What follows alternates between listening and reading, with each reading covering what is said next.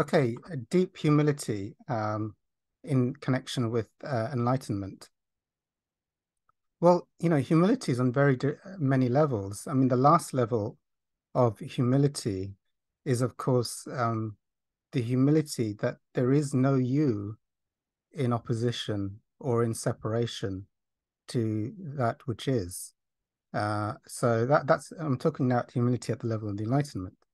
You could say the arrogance of being in separation and wanting to be in separation from oneness, isness, enlightenment, um, is, if you like, the ego's wish was for separation, and this spun the ego out into a dualistic world of this and that.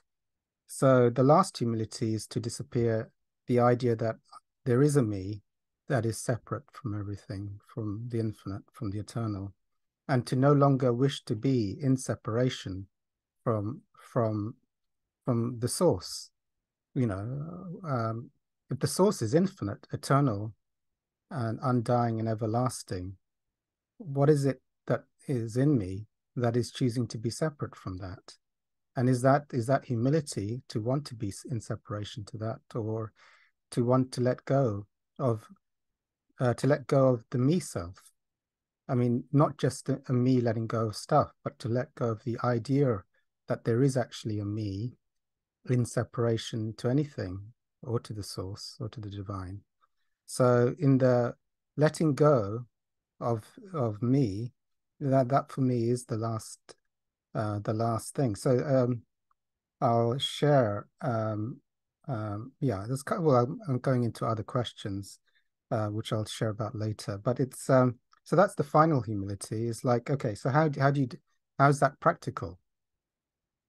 Well, it's more like there is no me. You see, that would be the way I mean, there isn't a me, and the me never existed, and there's nothing here that wants to continue to exist as a separate, as a separate, maybe should I say, entity. In so then that then brings up. I'll share that from my experience. Um, recalling the white light spiritual experience, infinite light and love, where nothing else can exist, then it would mean then there should be nothing that's holding on to the experiencer, to that which wants to exist. The idea that there's a me that is going to enjoy life and enjoy the peace and the infinite, to let that thing go. I don't know if that makes sense, but so it's more like the ceasing of the small self. And that for me is the final humility, which is I'll share on a different video, which brings the final doorway knocking. Okay, so I'll stop there.